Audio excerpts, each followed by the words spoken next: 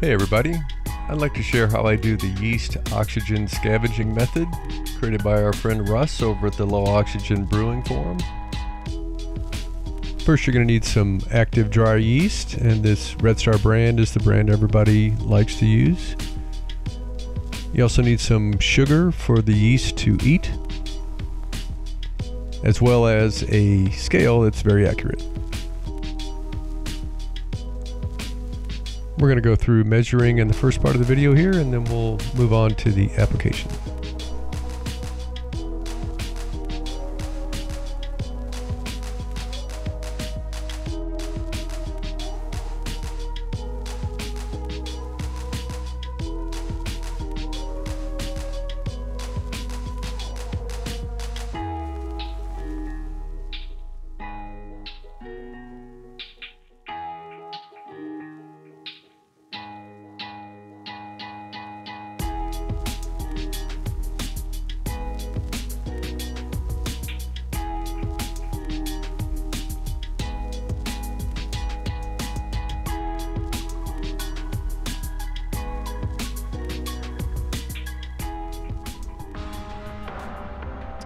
Okay, now we're out in the garage.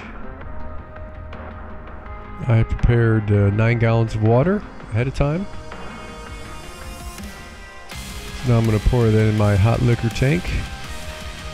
Now, this method really allows you to save some time on brew day, because you can, as I'm doing right here, prepare the water the night before and let the yeast go at it all night long, and then you're ready to brew when you get up the next day.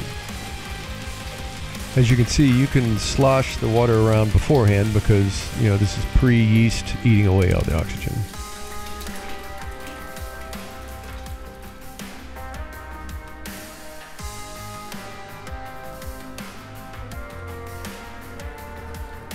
Okay, so now we're going to plug the HLT in. We're going to bring the yeast up to about 100 degrees Fahrenheit. Kind of stir it up a bit.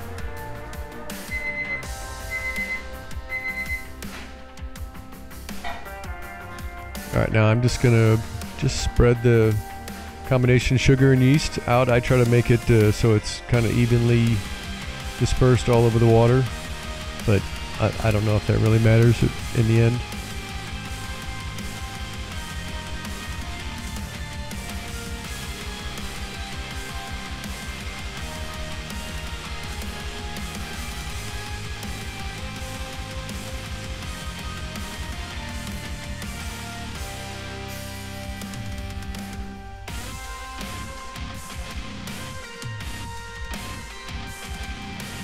There we go, finally.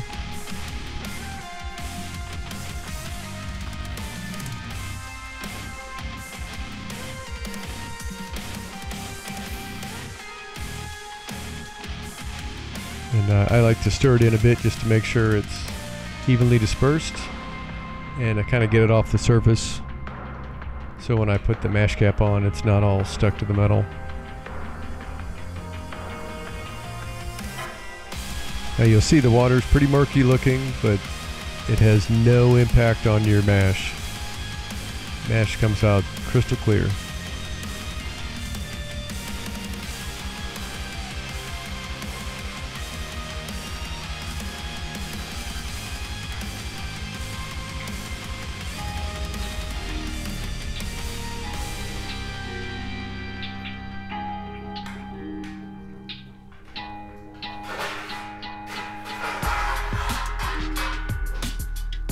There we go. We're going to place the mash cap on just to have a little oxygen barrier. And I'm going to put the main lid on just to keep the heat in. And it'll sit overnight.